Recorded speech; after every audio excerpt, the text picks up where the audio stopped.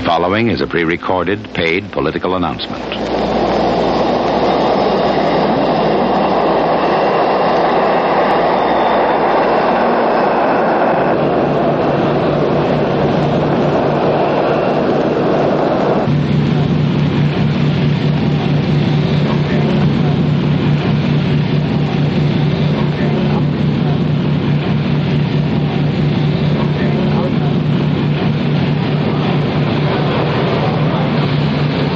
Suffered a loss that cannot be waived. I will do my best. That is all I can do. I ask for your help and God's.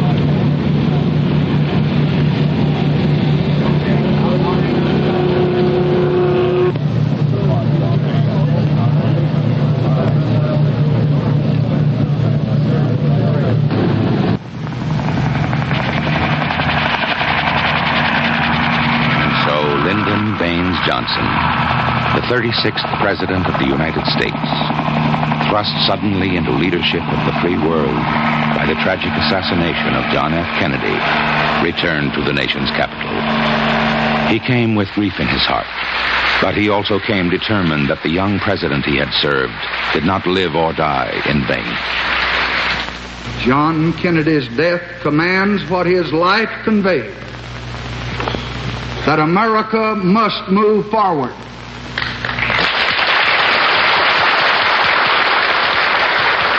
And now the ideas and the ideals which he so nobly represented must and will be translated into effective action.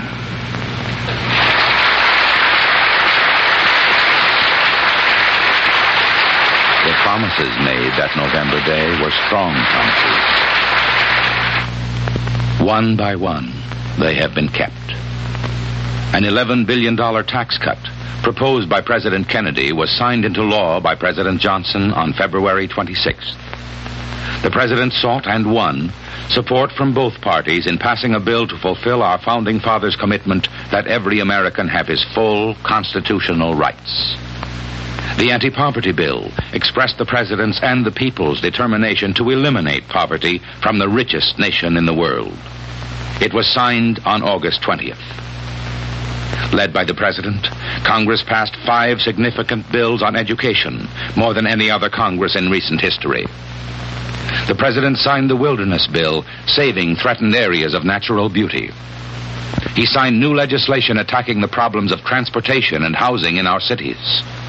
New programs to help ensure the farmer a fair reward for his labor.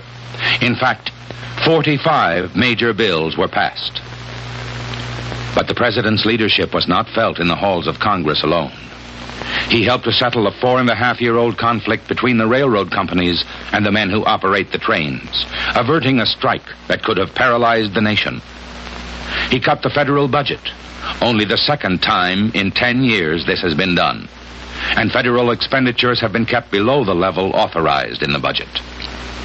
When American destroyers were attacked in the Gulf of Tonkin, he replied firmly and decisively, and communist aggression was turned back.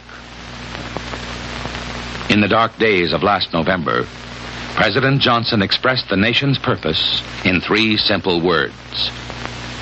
Let us continue. Vote for President Johnson on November 3rd. The stakes are too high for you to stay home.